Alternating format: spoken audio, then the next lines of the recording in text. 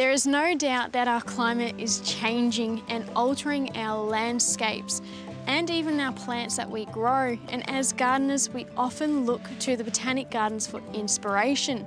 But sadly, these beautiful, unique plants are not immune to what the future holds. So the question is, how long will they last? I'm here at the Royal Botanic Gardens of Victoria with Professor Tim Entwistle to learn about a program being run to future-proof the gardens to the predicted climate of 2090. As gardeners, I believe we're trying our best to fight against climate change with the knowledge that we have. But what are some of the things that you're doing here at the gardens? Well, for us in a big botanic garden like this, we can do things I suppose home gardeners find hard to do. We have slightly more resources, but also we have a more complicated garden. So we're trying to grow all kinds of things outside their natural range. And what are some of the ways you're combating those challenges?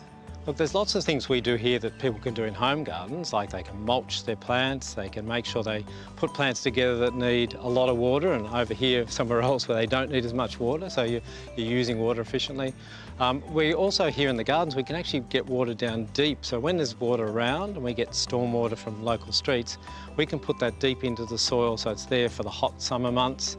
So when we're looking at combating and I suppose responding to climate change, we have to think very carefully about what we're planting, very carefully about our old trees, so lots of heritage trees here, 100, 150 years old, and what's going to happen to them as they age, and really interestingly is what do we replace them with that will survive a changing climate. Your beautiful big old oak tree has fallen. Tell us a bit about that. The staff are really sad about this tree loss. Visitors are coming to visit it, to look at it. We've actually left it in place and we're going to do that for a few more months so people can effectively mourn this beautiful old, it's a white oak. It's been here, we think, about 150 years. The whole tree collapsed. And look, that's a combination of we can see a little bit of fungal and insect attack. We know it was really tough during the millennial drought. We know that there's more winds, there's more threat. With climate change, we're getting more extreme weather. All that combined on a very old tree, and it's fallen over. So we're very, very, very sad. I'm aware that in 2018, you have set up a program to help fight some of these issues, is that correct? Yeah, we realised what we were doing here at Melbourne and Cranbourne, both our gardens in fact, was making decisions about botanic gardens that no one else was doing around the world. We were actually analysing what we were planting. We thought, let's start an alliance of botanic gardens, so we call it the Climate Change Alliance of Botanic Gardens. We had 10 gardens come from all over the world, so South Africa, South America, Europe, China, came to the gardens here, we met. Since then we've got another 50 gardens have joined up.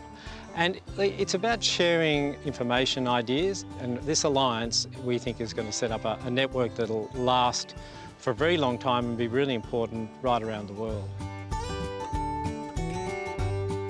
It's wonderful that us Aussies are taking the first steps to fight this global issue. And the Climate Change Alliance of the Botanic Gardens is an amazing program and one that we can all get behind.